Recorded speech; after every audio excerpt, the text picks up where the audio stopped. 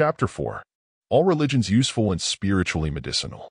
The clergy, by a figure of speech, which represents what ought to be rather than what always is, have been called physicians of the soul, and religion has been viewed as a spiritual medicine. This idea is given us in the Scriptures. Is there no balm in Gilead?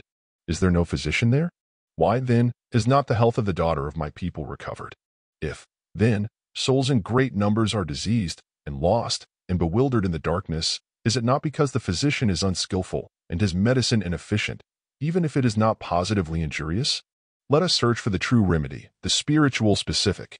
The minister is a spiritual physician, and has medicine for the mind in proportion as he reproduces in himself the life of Jesus the Christ, and teaches the truths which he proclaimed.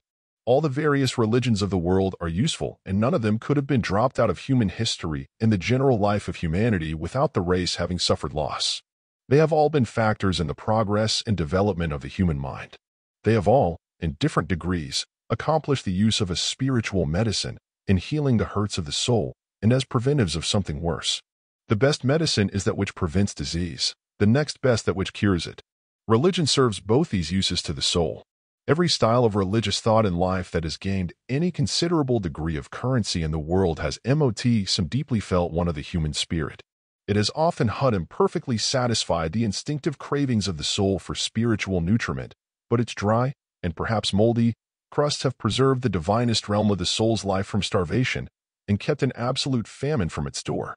The great religions of the world have been the system of Confucius, Brahmanism, Buddhism, the system of Zoroaster, Judaism, Christianity, and Mohammedanism.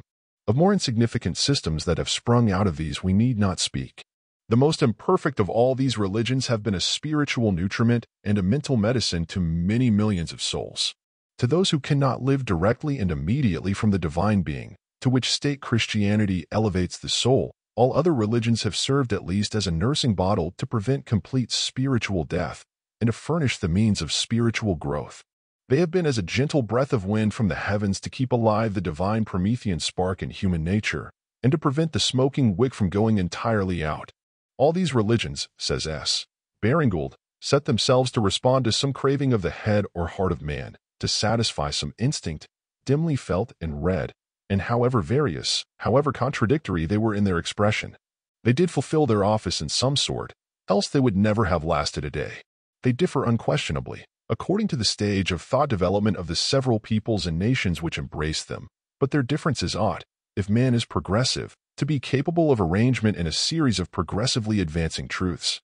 In every religion of the world is to be found distorted or exaggerated some great truth, otherwise it would never have obtained foothold. Every religious revolution has been the struggle of thought to gain another step in the ladder that reaches to heaven. The Christian religion, as a medicine and a nutriment to the spiritual life of man, has the advantage, in one respect, over all others, that it is in its nature eclectic. It is not in its spirit exclusive, but is inclusive of that which is good and true in them all. Jesus defines the Word of God to be truth.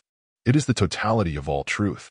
So far as the sacred books of the different nations contain and record any spiritual truth, they are the Word of God, or a manifestation of the Logos, the light that lighteth every man that cometh into the world. The Logos, or Word, is the living principle of them all, and without it they could have had no permanent hold upon the souls of men, for in it is life, and the life is the light of men. Christianity has in its spirit and teachings the elements of universality, and thus may properly be called the natural religion, or the religion of humanity, while other systems are adapted only to particular peoples or races. As one has said, that which excludes or shuts out is not so great as that which takes in and receives. So, Christianity has received into itself all the good of many systems, the philosophy and arts of Greece, the laws of Combe, the mysticism of India, the monotheism of the Jews, the triad of Egypt, the war between good and evil taught by Zoroaster, the reverence for ancestors, and the conservatism of China, and the Scandinavian faith in liberty and progress. All the prophets, since the world began, and all the civilizations of the past, have, like the wise men of the East, brought their gifts to the infant Messiah. There is in this wonderful religion the power of assimilating to itself all that is true and good everywhere. It is like the sea, into which all rivers run, and yet is never full. Jesus left no written creed, no unalterable system of ecclesiastical polity, and no fixed forms of external worship. Everything was left to be unfolded by the Spirit that was promised, the Paraclete that was to lead into all truth and duty. The Christian system is constructed on the principle of progress, and thus bears the mark of divinity, and it cannot but administer to the healthy growth of all who receive it in its true spirit. Once in the soul, it is like the mustard grain that develops into a tree, or like a divine leaven that transforms the whole nature. A truly Catholic system that receives into itself all that is of permanent value in the world's science, philosophy, and religion, and that stimulates the growth of all that is good and true in the souls of men, must have a spiritually sanative efficiency. It is God's saving health, which the prophet prayed might be known among all nations. It is like the apocalyptic tree of life, whose roots drew fresh nutriment from the river of life, on the hanks of which it stood. Its fruit is ever fresh and new, and the leaves of the tree are for the healing of the nations. This religion is everywhere in the Scriptures represented as a spiritual medicine, and Jesus the Christ, as the founder and present life of the best system of religion the world ever saw, rightfully claims to be the great physician, a title the Church in all the centuries has given him. In the infancy of the race, and in the earliest ages of human history, the sanative value of religion was fully recognized. Mankind were then more in a state of nature, and governed by instinct and intuition. The priests were the only physicians, and the temples were the place of cure, a sort of spiritual pharmacy where the body was affected and healed through the mind.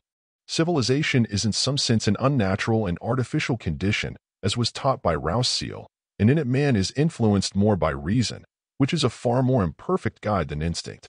But we must be converted and become as little children before we can enter the kingdom of the heavens, or come into the closest sympathetic relations with the general sphere of life and light in the world above. When the religion of the Christ is divorced from all the shams and counterfeits that last current for it, and is pruned of all that a priestly ecclesiasticism has grafted into it, and it becomes what it was in its founder, a sympathetic union with the living God and the ever-present angel world, it will be the power of God and the wisdom of God unto salvation to body and soul.